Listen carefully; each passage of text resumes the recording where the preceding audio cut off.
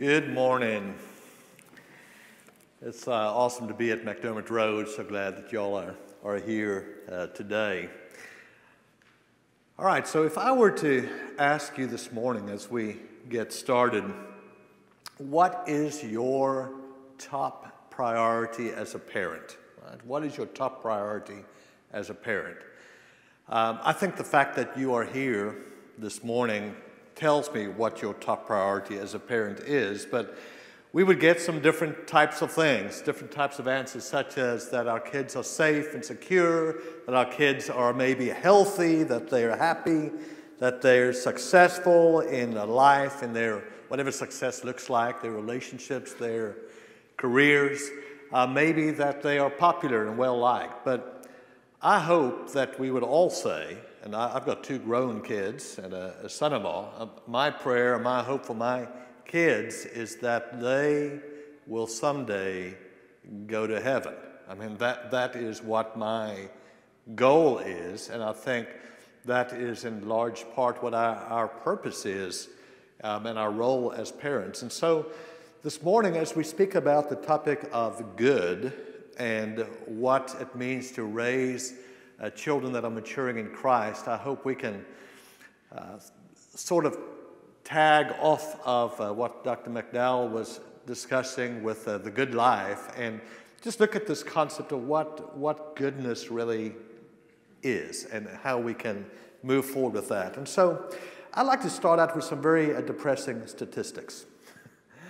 And so let's take a look at what the latest stats say. All right, so 90% of parents say that passing down faith is important. And so that's great. Thumbs up for that. 90% of parents believe that their child will have a strong faith in college. Great. But only a third of those parents will actually speak with their child about Bible or faith outside of the church building. Only 12% of teens regularly talk with their parents about just life in general. 5% will talk with their father about life in general. That's not even speaking about spiritual life, just life, right? 9% experience reading the Bible regularly at home, and 12% have experienced an active faith or servanthood with their parents. All right, so those stats come from a book called Owning Faith. I have a chapter in that, but it came out. Some of you might know Dudley Chansey at Oklahoma Christian. He put out a book called Owning Faith, and it's written for parents, right? And all these chapters on parenthood and how to have children that own their faith, that develop into truly their own faith. So I encourage you to get your hands on that book. It's a good one. Children are gonna mimic their parents, though. And they're going to mimic the degree of urgency that parents show for the kingdom of God.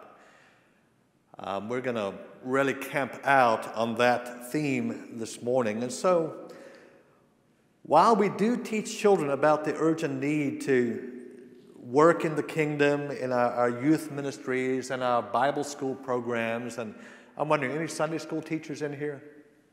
Some, good. Anyone in here work with youth programs somewhere? I know Brandon for sure. He better be raising his hand. West Freeway and others. All right, so working with youth programs, and that's great, but we should also be teaching our children, not only through these formalized types of gatherings, but just through more conversations and relationships that we have with them so that they develop really a greater sense of what it means to be a Christian. And not just a Christian, but a good Christian. So we'll look at what a good Christian really is about. But our culture is often getting the first word on important topics. So some of the topics that I deal with a lot in my counseling practice with teenagers are things like sexual identity issues, things maybe related to even atheism or agnosticism that comes up. And the world often gets the first word on this, but our homes, the church and our homes need to be the first voice on those those topics. At Freed-Hardeman, I teach several classes. One of the classes is Marriage and the Family. Marriage and the Family. It's a fun class. It's like a sophomore level class. And in that class, about 40 students or so. And the other day, I'm speaking about sexuality right now in the class. And by the way, none of the students want to make eye contact with me. It is great, all right? I'll call them out on it.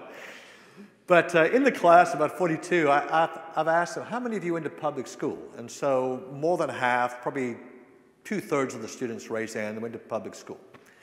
Great. How many of you went to private schools? About just a little less than a third, about 12 to 15 of the students raised their hand and went to private school. How many of you were homeschooled? And there was about 4 or 5 that raised their hands that were homeschooled.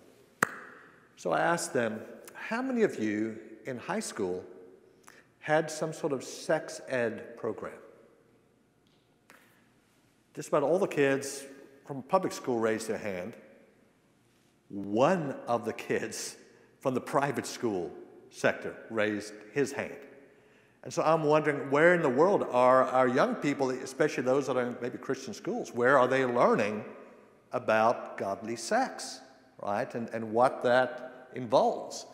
A couple of the homeschool young people raised their hands that their parents had, gone through things with them. And then those that are in the public school, I'm wondering, what are they being taught, right? It's definitely not abstinence and getting into some of those topics. So I hope that we as parents can speak to these topics with our children.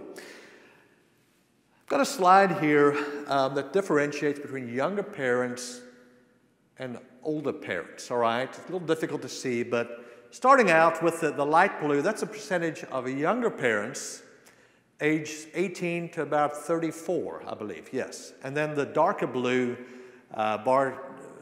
bars on there are those that are 65 years of age and older. So look at some of the disparities of what's happening. This is an American Enterprise Institute survey from 2019, so just a couple of years ago. And it sampled 2,561 adults aged 18 and older that opted in for this interview. The stats themselves tell us this, that younger parents, and I'm not talking here necessarily, but younger parents are less likely to participate in religious activities with their children, all right? Younger parents are less likely to send their children. We don't want to send our children off to church, but back in the day, people would send their kids off. Maybe they wouldn't go. And so we see that big disparity between the previous generation and the current generation, and we wonder, why are our kids leaving the church? And I think it's kind of obvious why our kids are leaving the church. So another recent research by Lifeway shows that one of the first reasons that kids say we leave the church, didn't come back to the church, is we went off to college, or I went and got a job, and so they got away from home, right? And no one was waking them up or saying, hey, you need to go to church, right? So that's the first reason. The second is they say the church members seem to be judgmental or hypocritical, and maybe they didn't really like the youth minister, or in some cases youth pastor or family minister, and just didn't see eye to eye. Maybe they felt that people in the pews and some of the leaders of the church were living a double standard. And I've got to tell you something about Generation Z, and I work with Gen Z all the time, and some millennials, right? Gen Z cannot tolerate hypocrisy. They will tell you straight if you're being a hypocrite. They want adults, they want leaders in churches and in politics and in the community and in the home to be authentic, to be real, and to be consistent.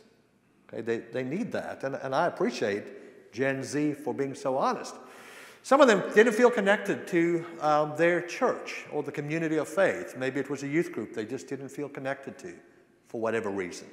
Some of them said that they disagreed with the congregation's stance on political issues or social justice issues, and so they just felt that they were on a different page philosophically with their church home. And then others said that, hey, my work responsibilities kept me from going. And so you've got all these different stats up there. I'm not going to bore you too much more stats, a little bit more though. Let's do the next one. Barna statistics. If this doesn't shake you, I don't know what will. This shakes me when I think about it. The statistics show this, that 1 out of 9 young people, 11% totally will lose their faith in Christianity. Those who were raised in the church, we're talking about, will totally lose their faith in Christianity. 4 out of 10, so 40% will leave the church, but still call themselves Christians. I'm Christian philosophically, I just don't attend anywhere. Got you with me? 2 out of 10, so 20%, will disconnect from the church and express some frustration with the church and how it just doesn't seem relevant to the culture and the church culture itself. Again, maybe it feels hypocritical to them or just doesn't feel authentic enough. And then 3 out of 10 will stay involved in the church. Now, you know, back in 2008, this same research was done. It was 60% would stay involved in church in 2008. 2016, now it's 3 out of 10. And so we boil that down, we're looking at 30%. Only 30% of churched young people remain faithful to the church as they get older. We've got some issues to deal with. And it starts in the home, certainly connected with the church. The church is to be supplementary. No youth minister is to be a surrogate parent or a family. No family minister is, or spiritual formation minister is to be the replacement for the responsibility of parents. But yeah, only 30%. All right, so next slide. So what's the purpose of parenting? I love this statement. It comes from a textbook I'm using in my family ministry. It's a grad class, family ministry class by Chris Shirley. And he says in his book, and it's a wonderful, wonderful book on family ministry, he says this, the purpose of parenting is to make disciples, our kids, to make disciples who will make disciples. And so we want to make disciples who will become disciple makers, who will fill the earth with God's glory. And I think he nailed it on the head. Why does God give us families? What's the purpose of families? Ultimately, it's to bring glory to God. And if we're not doing that in our homes, and if I'm not doing that in my home, I've missed the boat on why I'm a father, why my wife is a mother, why we started a family, to bring glory to God. By the way, both of our kids are adopted, and we're so blessed to be adoptive parents, now have grown children, and to have that tight bond. And we think about how the Lord has adopted us into his family, right? And there's so many scriptures along those lines. And so let's get down to business. Are we raising good kids? Are we raising good kids? That depends. What is good? All right, so we compare good or goodness. How do we define good and goodness? Part of the challenge that we have, even with this weekend, talking about the good life, I'm going to ask you quickly, how do some people in this world define being good? Let me hear from you for a moment. To be good means what in our culture? This is where you speak. To be good means what? To be generous. A generous person is a good person. Sure, okay. How else? A compassionate person is a good person. Be tolerant, accept everybody. Okay. Very tolerant, very accepting, maybe open and affirming of different lifestyles or whatever it is, right? Just a very tolerant person is considered in our culture to be good. How else? To be a good person is to be what? Obedient. Okay. Obedient. Whether it's obedient to the law or maybe obedient to parents. Okay. Okay, that's good. Were you the one talking? Okay, I couldn't tell the mask. All right. Okay, good. So we got several different ideas And that would tie into this idea, again, of goodness. We throw around terms like this. We say, oh, he's a good guy. Or, oh, she's such a good girl. She's such a good girl. Or, man, good luck. Hope you have a good day. So the word good, we throw around so loosely that it's lost some of its original meaning. What does it really mean to be good? What does goodness really entail? Galatians chapter 5, verse 22 through 23, as the fruit of the Spirit are being born out. The fruit of the Spirit's love, joy, peace, patience, kindness, goodness, faithfulness, gentleness, and self-control. 9 of them, right? Against such there is no law, Paul writes. So number 6 is to be good or to have goodness. In the Bible, goodness is equivalent to godliness. Goodness is godliness in the Bible. In our culture, goodness is not necessarily godliness. It could be, but it might involve other things that are maybe socially acceptable or culturally or politically correct are considered good in our culture. And so as we think about this and we think about how the Bible defines it, I'd like to turn for just a moment to Psalm 23. We were talking about the good life and the good shepherd from John 10 this morning. But in the 23rd Psalm, verse 6, surely goodness and mercy shall follow me all the days of my life, and I shall dwell in the house of the Lord forever. You know, I used to always think about this idea of goodness following me, that my life's going to be good. Good things are going to happen to me. Right? If the Lord's my shepherd, good things will happen to me. Is that always true? No. John 16:33, Jesus said, in this life you will have trouble, but take heart, I've overcome the world. So it's not necessarily that good things will always follow me as far as good happenings, but my relationship with Christ can be good, and I can be secure in Him because He is the good shepherd, right? And I can live a good life, not defined as the world defines it, but as how God defines it. So that goodness is not just what's happening to me, but who I am as a child of God. And so God calls us to be filled with goodness from the inside out.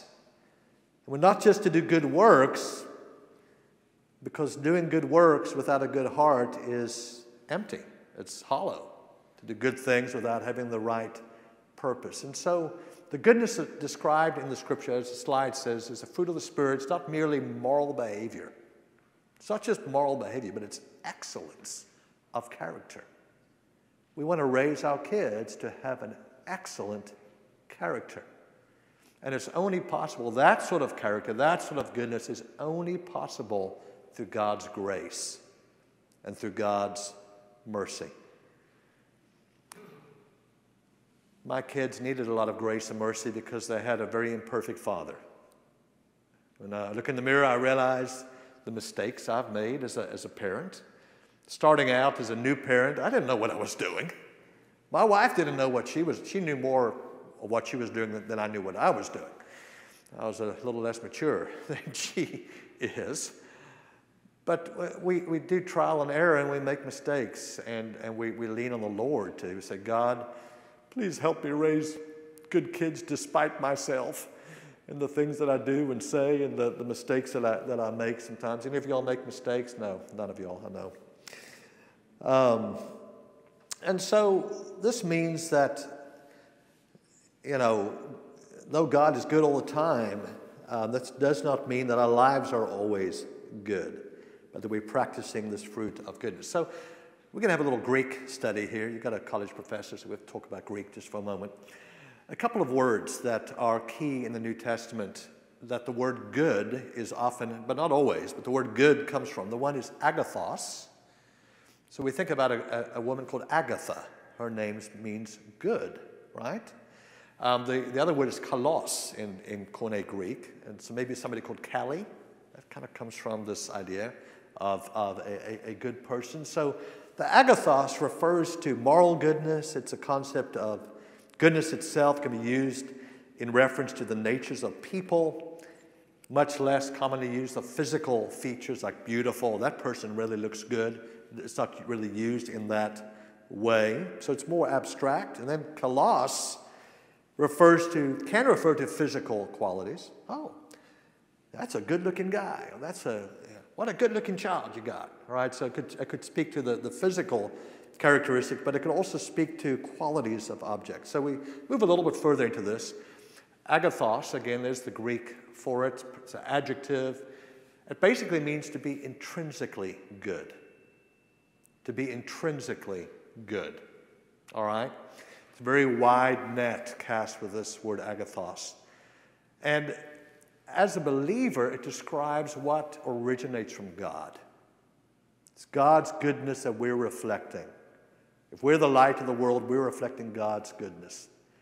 And it's not only originating from God, but it's empowered by God. I'm not good enough to be good. I'm not good enough to be good. I need the Holy Spirit to empower me to be good, to live truly the good life, and to empower my children to be good, to really live a good life, to be good, godly people. All right? There's several verses tied into this, but in the NASB translation, sometimes it's translated generous, good man, good things, goodness, goods, kind, kindly, kindness. All these terms kind of come up. I'm going to throw up several verses up here, so we can do that quickly. These are some verses that use that particular term, agathos, right? It's translated good. So Matthew 5:45, evil and good, he sends a rain. I'm going to skip around here. Matthew 7:17. So every good tree bringeth forth good fruit, right? The last there, brings out of his good treasure. Matthew 12:35. Continues. So what good thing shall I do? Matthew 19:16. Down in Matthew 25. Well done, good and faithful servant. Agathos, good and faithful servant. The good soil, Luke 8, an honest and good heart, Luke 8:15. So that's all agathos, all right? Let's go on to the next one. Kalos. Beautiful, good, outward sign of an inward good, perhaps. So excellent, worthy, sound, commendable. Something is more preferable. It's better than something else. It's gooder, right? It's more preferable. Noble, and to be seen as such. These are all kind of usage of this term, this word, Greek word kalos, all right? Several verses that go with it, talking about bearing good fruit. In Matthew 3:18, they may see your good works. Matthew 5:16, tree bears good fruit. So this time, in Matthew, unlike Luke, the writer, Matthew, uses the word kalos. Make the tree good and its fruit good. Matthew 13:8 fell into good ground. Talk about the parable of the sower and the seed.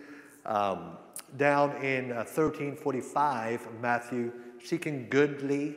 I like the KJV version, goodly pearls. All right, it comes from that word. It's not good to take bread from the children.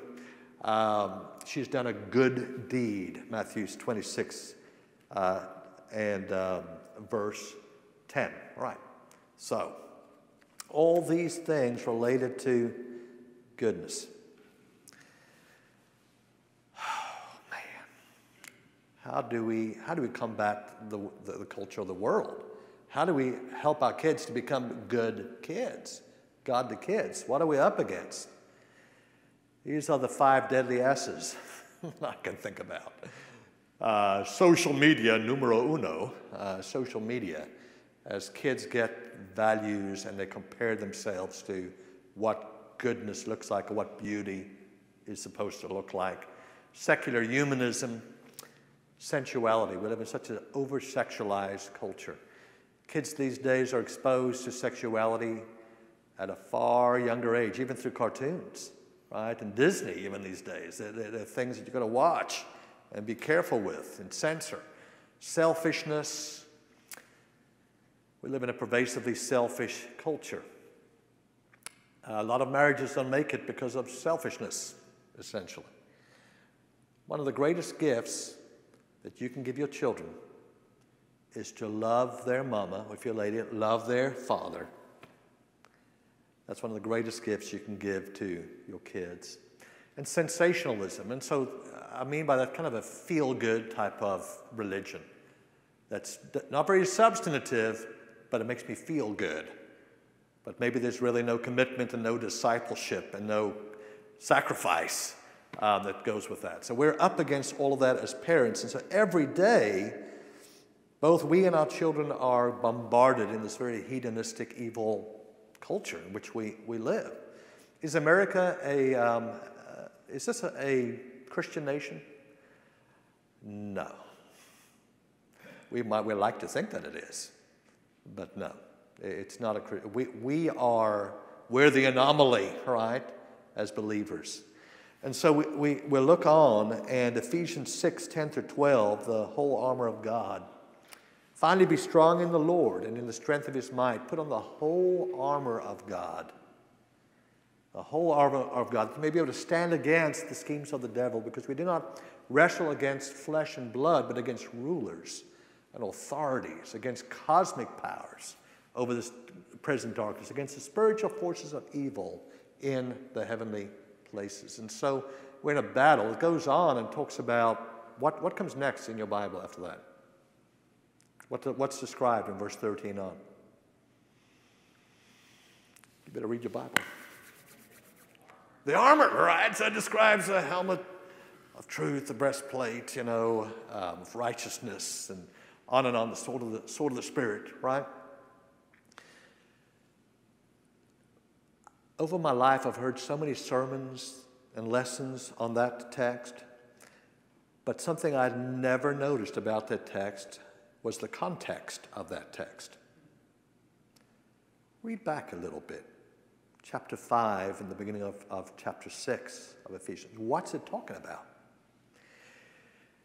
It's talking about families. It's talking about mothers and fathers and husbands and wives, and even in that case, because of that culture, it goes on and talks about slaves who are part of households. But the context is the household, right? Right before it speaks about the household, by the way, since I'm going down this road for a moment, verse 17 or so to about verse 21, what's it talking about there? It's talking about worship. And there's some of the verses we get about a cappella music, right? And maybe misapplied to a degree, but we take those verses from there and use them. And I think they're good verses on singing and making melody in our heart and the church context. So you've got worship.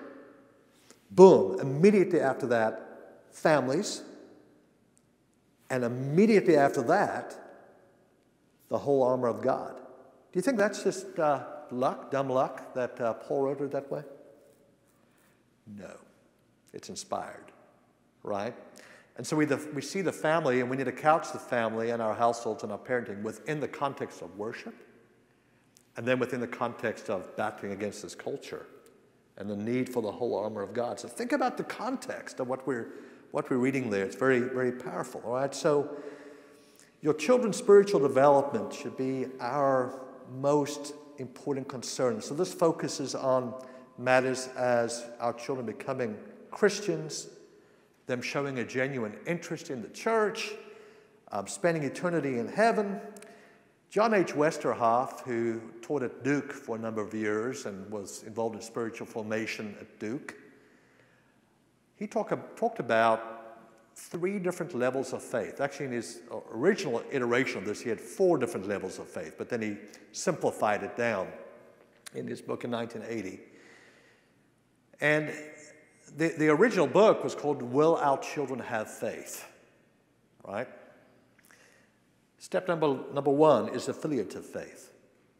Affiliative faith is what they inherit from us as parents, or what they just kind of get sort of through osmosis because they go to church and they see things, and so they just like, oh, that's got to be true. And so they just sort of buy into it, but it's a shallow faith. That's what they can do at a young age. So it's because of affiliation.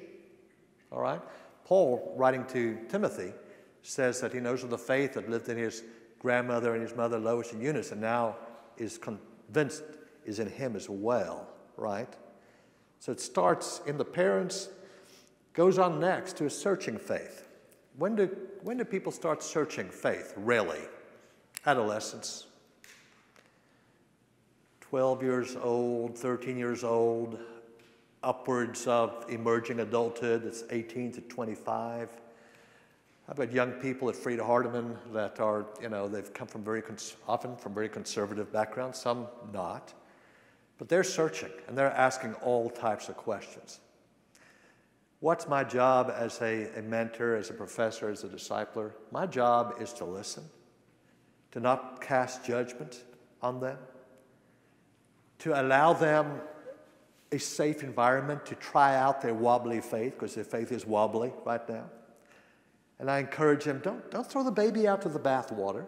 Don't throw out everything you ever learned. But let's think about what you've learned, and let's think about it more critically. Let's think about these things more critically. And so that's searching faith. And then finally, an owned faith comes beyond adolescence and often beyond college. It's more secure. It's owned. It's what somebody really believes in. Now, those of you that are my age, I'm 53, all right? Do I believe everything exactly the same way as my parents believe? No. I believe a lot of what they believe, but my faith has to be my faith, right? Philippians 2 tells us we've got to work out our own salvation with fear and trembling. And so we bring our kids, we give them all the tools they need to reach that level of a mature faith. And so let's go on, all right? How are we to as parents, raise faithfully mature kids in a faithless and corrupt world? How do we teach them to be in the world but not of the world? John 15 and John chapter 17. There's a couple more stats here I just want you to think about, especially the role of fathers. Just put that up there. Back up for a second. Faith is often more caught than it's taught, right? So one of my favorite stories is a lady from Nashville, a congregation in Nashville. She told the story about how she and her younger sister, when they were little kids, every night, their dad or their mom or both would lay them down in bed, go to sleep. And what they would do is, after the parents thought they were asleep, they would get up out of bed and they would crawl down the hallway and listen in to their parents praying beside the bed at night. They would watch their parents praying on their knees every night by the bed. The parents had no idea that they were watching them. And they would hear their parents praying for the church, for sick people, for their daughters to meet godly husbands someday, for them to be raised to be Christians. This lady said that one of the most powerful influence in her life was nothing that her parents ever directly said to her, but what she observed her parents doing in their prayer life as a couple when they had no idea that they were being watched. That's powerful. Faith is more often caught through observation vicariously than it's actually taught, all right? You can teach your kids, you can try to cram the Bible down their throats all you want, but unless you're living it, good luck. One thing that a kid can spot a million miles away, and that is a hypocrite. Kids are smart. They can tell if there's a disconnect, and so we've got to be authentic in our faith, all right? So here's some stats on spiritual influence of parents, all right? So if a father does not go to church, so listen to this, right? If a father does not go to church, even if his wife does go to church, 1 in 50 kids will become faithful worshipers. That's according to Promise Keepers and Baptist Press, right? If a father does go to church regularly, irrespective of whether the wife, the mother goes or not, between 2/3 and 3/4 of the kids, when they grow up, will be faithful in their church attendance. If that same father attends church irregularly, he goes, but it's irregular, between 1/2 and 2/3 of the kids will probably attend church with some irregularity when they're older. If a mother does not go to church, but a father does, right, a minimum of 2/3 of their children will grow up, end up attending church. Contrast. Look at the flip, the last bullet up there. If a father does not go to church, but the mother does, on average, 2/3 of their kids will not attend church. So what does this say? Mother's influence is big as far as the kids' future church attendance, and that's not the only litmus test for faithfulness. I get that, right? But it's a big one. But a dad's impact. Raise your hand if you're a dad. Man, we got some huge responsibility on our shoulders, brothers. Our impact, our spiritual example is huge. It's so very, very important. Now, we've got some single mothers probably here, and I appreciate single moms, and I work with single moms. It's an uphill battle, and you've got to try to do both sometimes, be mom and dad, right? It's such a challenge. But the apple doesn't fall too far from the tree. And so Moses, he gives instructions in Deuteronomy 4, 6 through 9. So I'm going to turn there in my Bible. This is the Shema. Deuteronomy chapter 6 and verse 4 through 9. And I would try to read it without my glasses, but I would be deceiving myself to try to read it without my glasses. So here we go. Deuteronomy 6, starting verse 4. Hear, O Israel, the Lord your God, the Lord is one. You shall love the Lord your God with all your heart, with all your soul, with all your might. And these words that I command you today shall be on your heart. You shall teach them diligently to your children. You shall talk of them when you sit in your house, when you walk by the way, when you lie down, when you rise. You shall bind them as a sign between your hand, and they shall be as frontlets between your eyes. You shall write them on the doorposts of your house and on your gates. So, as we think about the importance of that particular text, we talk about the Bible with our kids. When we sit at home with them, when we walk along the road or drive in the car. And I had an accident driving in Fort Worth traffic yesterday. It was close. But when we're driving in the car, when our kids are driving, when they get older, that brings about a lot of prayer too. I've thought about that. Teaching them to drive, especially in this type of traffic. When we lie down at night, bedtime.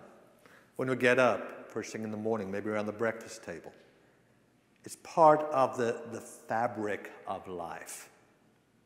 Not just what happens on Wednesdays and Sundays or whatever other midweek services. It's the fabric of everyday life. And it starts in the home. Psalm 119, verse 9. How can a young man keep his way pure? By guarding it according to your word. So the aim of spiritual formation, I use this CROSS acronym. It's basically to develop a cross-shaped or cruciform life in ourselves and in our children. So the cross is God's calling card, right? The cross was God's calling card. To be a disciple, we're to pick up our own cross, we're told, all right, to follow Christ. And so think about a couple of verses tied to this, and then I'll look at a cross acronym with you for a moment. In 1 Corinthians 2, verse 1 and 2, Paul says, and when I came to you, brothers, I did not come proclaiming to you the testimony of God with lofty speech or wisdom, for I decided to know nothing among you except what? Christ and him crucified.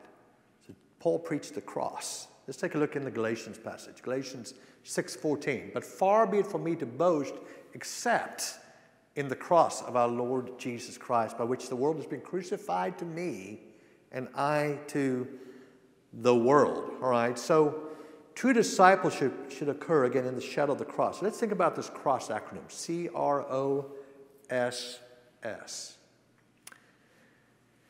When it comes to our kids, there's got to be cognitive engagement. In other words, we've got to connect with their minds. That's the first place we connect, with their minds, with their brains, with their thinking. This is Christ-like thinking, to develop the mind of Christ. The R is relationships, especially one-on-one types of relationships. This is Christ-like connecting. We want our kids to be connected to us, but all the stats out there, stats like through Kara Powell in her book, Sticky Faith, from Fuller Youth Institute at Fuller Theological in Pasadena, their research shows that every kid, they need to have at least 5 adults, external to the parents really, but 5 adults that are mentors to them. And this is intergenerationally. That is so key, that they are being mentored, that they have these relationships, right? Not just their peers, that's important, that's great, but they need these other relationships with people that are trusted adults that they can go to when they got questions, especially if it's on a topic they're not comfortable talking to mom or dad about, all right? The O is one-on-one mentorship, and so that's Christ-like modeling. And it has to do with, again, this idea of discipleship. So one-on-one mentorship, every kid needs a mentor. S, spiritual disciplines, so prayer, fasting, meditation, all those things connected to the spiritual disciplines. Christ-like growing, that's key. And how do kids pick that up? Often by watching their parents. What are we doing? Are we exercising spiritual disciplines in our life? Then the final S is service opportunities, which is Christ-like doing. I've loved taking kids on mission trips with their parents too. One of my good friends, Jeff Smith, there's several Jeff Smiths I've noticed, but Jeff Smith at Sunset in Lubbock, he directs a program called Disciple Trips and partners with congregations and takes people of all ages, on different mission trips. But it's great when you see intergenerational connection on those trips and serving and growing together. And so these are essential, right? I've got just a couple more minutes here. I'm going to fly through it. So how do we go about fostering this goodness, righteousness, and true holiness?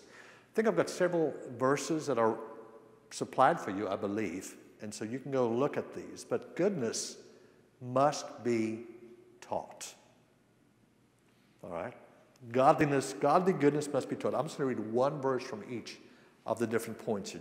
Ephesians 6:4. Fathers, do not provoke your children to anger, but bring them up in the discipline and instruction of the Lord. All right? Other verses on there. We can use the EDGE model for teaching our kids. E, explain it to them. D, demonstrate it to them. G, guide them as they're trying to live a good life. Provide that guidance, come alongside of them. And then E, empower them or enable them to do it by themselves. All right? EDGE, E-D-G-E. So goodness must be taught, goodness must be sought. We've got to seek after it. We've got to help our kids seek after it. Matthew 5:6, just that verse. Blessed are those who hunger and thirst after what? Righteousness. Well, they shall be what? Filled.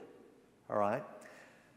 Matthew 6:33, seek ye first the kingdom of God and his righteousness, and all these things will be added to you. And other verses that speak about, again, the mind, Colossians 3, put our mind on higher things. Okay? Next, goodness must be thought. Throws a diligent Bible study. Psalm 1 and 2. Blessed is the man who walks not in the counsel of the wicked, nor stands in the way of sinners, nor sits in the seat of scoffers, but his delight is in the law of the Lord, and on his law he meditates day and night. Romans 10:17. Faith comes by hearing, and hearing through the word of Christ. And many, many other scriptures that we can read, we can memorize with our kids, have a competition. My family used to play Bible baseball, if you remember that game, but we would challenge each other just for Bible knowledge. It was great. It was fun, but we learned through it. Goodness must be thought. Are those verses provided in the handout? Good. Okay, so you can read those on your own time. Good little Bible study with your family. Go on. Goodness must be fought for. All right. Goodness must be fought for. And so, again, in Ephesians 6:12-13, it tells us we're not fighting against flesh and blood, but against rulers, against authorities. 1 Timothy 6:12, fight the good fight of faith, lay hold of eternal life to which you were called. And so many other verses speak about the fight for our faith, the fight for our kids' souls, as we encourage them to fight the good fight of faith. And then goodness must be wrought. In other words, it's brought about through discipline. Our discipline of them and the Lord's discipline of us and of them. Discipline is an essential foundation for discipleship. Fathers, Ephesians 6:4, do not provoke your children to anger, but bring them up in the discipline and instruction of the Lord. Hebrews 12 speaks about discipline as God disciplines us. We discipline our kids. All right. Goodness cannot be bought, though. It fits all these other things. So the next slide as we summarize. It must be taught, must be sought, must be thought, must be fought, must be wrought, but can't be bought because goodness is holistic and holy in nature. As we wrap up, Jesus, Luke 2, as a 12-year-old, Jesus increased in wisdom and in stature and in favor with God and man. So what sort of growth was that for him? Let's take a look and see. He grew intellectually, he grew physically, he grew spiritually, he grew socially. I couldn't resist. He grew into a good boy in the true sense of what it means to be good. Let's raise our kids to be good boys and girls. We're done. Thank you very much. Sorry, I'm rushing like drinking from a fire hose. We're dismissed for a break until the next session. Thank you.